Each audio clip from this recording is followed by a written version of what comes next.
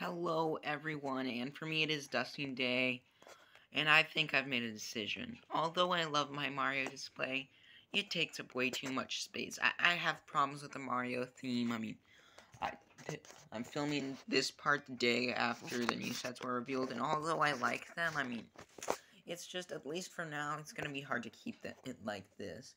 My ideal goal would be to have, like, a shelf of, like, a bunch of different layers, so, like, one is a just default, and then a lava, and then a desert, and just a bunch of different,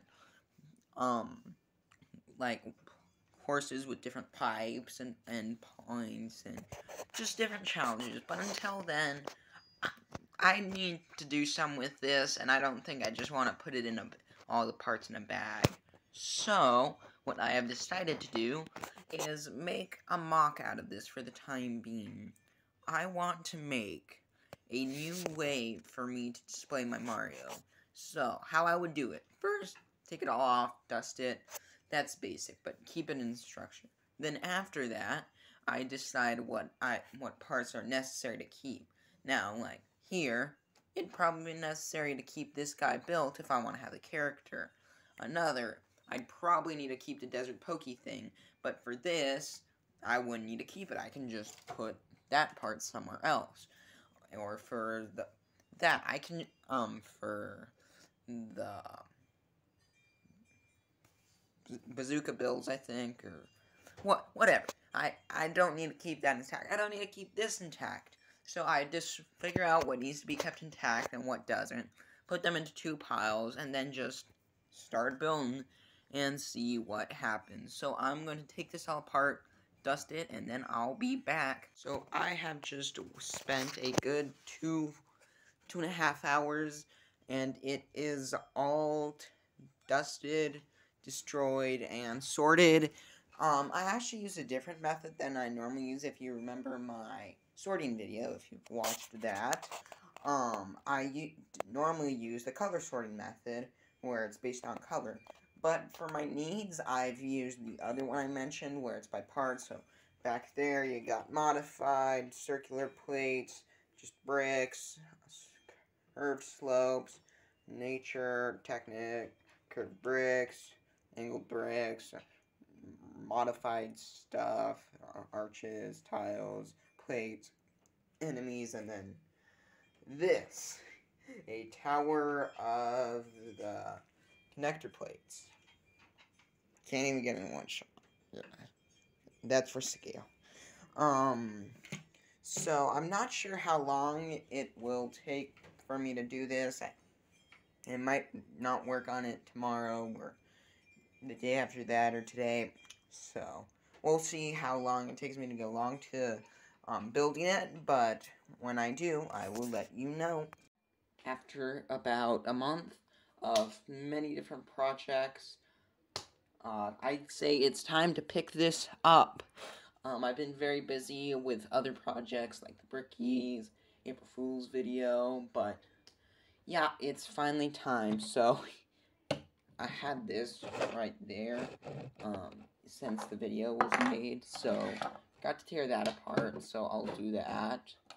But yeah, it's time to fulfill the prophecy. Here are all my parts in the box.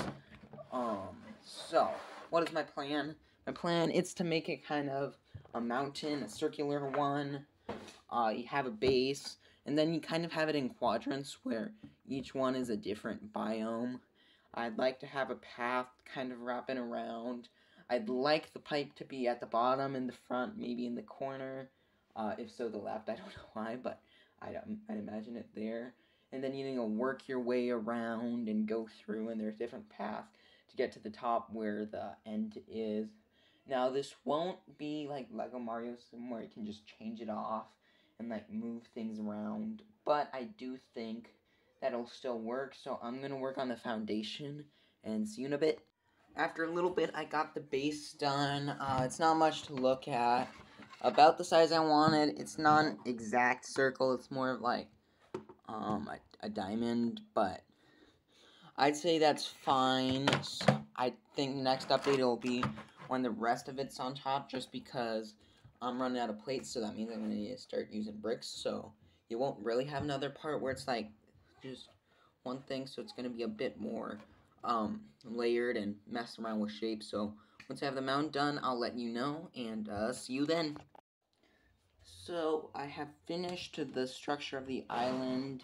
Now you start here, and then I have these brick pieces going around, kind of guided. So you go here, here, then here, up here, and then finally to the top. It's not perfect, it's not the most stable, but I don't have any more of these circular pieces. I have like 2 or 3 more tiles, so for what I have, or 2 or 3 more plates, what I have is fine. Next, I'll start putting in the structures I want, and enemies, and then detailing, and yeah, see you then. So it is the next day, and after a lot of very difficult, annoying, and challenging hours, we've got the base done. Well, not the base, but like it decorated. So, as you remember, you start over there. There's a Goomba. You walk around. There's the sign, the Shy Guy and Fly Guy, Bomb, Bowser here, and then a power block just because I didn't know what to do with it. Mushroom. That's where you go next. Here is Chain Chomp. There's a little lever back there to try to hit him out. The, like, ball rat thing. Question block, and then Goomba, but you can go around. So then you have Monty Mole, so then you can go over to the hitty thing, which is connected to the, Bullet Boys. So you can have Mario there, and depending on how I get it, it kind of works. So then you have Lava Bubble, the Fire Beetle, Buzzy Beetle maybe. You have him, which you can knock off. Have for Thwomp, you can have this Hitty.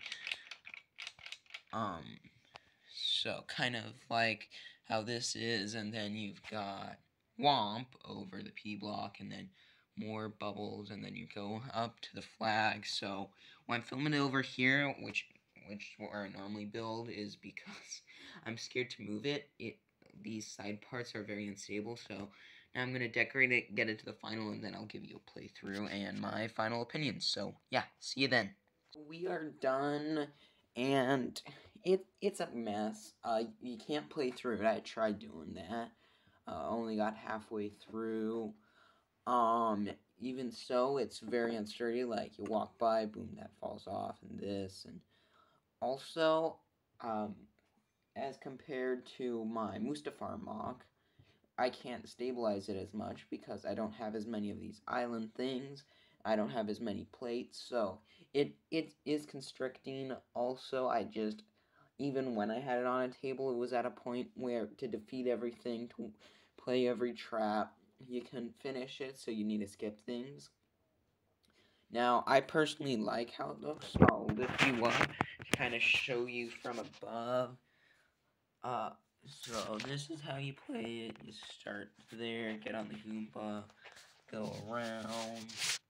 That's a bramble, I remember now. Over here, to here, and then up to the top. So I like how it looks. It doesn't play very well though. It isn't that sturdy. To move it, you're gonna need to take off this. So this is the last you'll seen of this. Now, I think I might try this again, maybe something else in the future. I liked working on it. I have a lot of extra pieces. I'd say that's about 200, maybe 150. So, I like doing these, build modification things. Used to have a series where take a set, change it. I did that here on steroids. I had one with the land speeder. I'm proud because I did not use any extra pieces on this one like that one. It's completely what we had, so no, I'm wrong. I did use 2 pieces, and that's just to connect the Thwomp set. I took a gray 2x6 and a gray 2x4 from the Navarro mock I did just down there. So I think that it has a lot to be improved on, but I'd say for what I have, I did pretty good. So thank you all for watching. If you want to see more of these series on other sets, let me know in the comments down below. Thank you all for watching, and until next time, goodbye.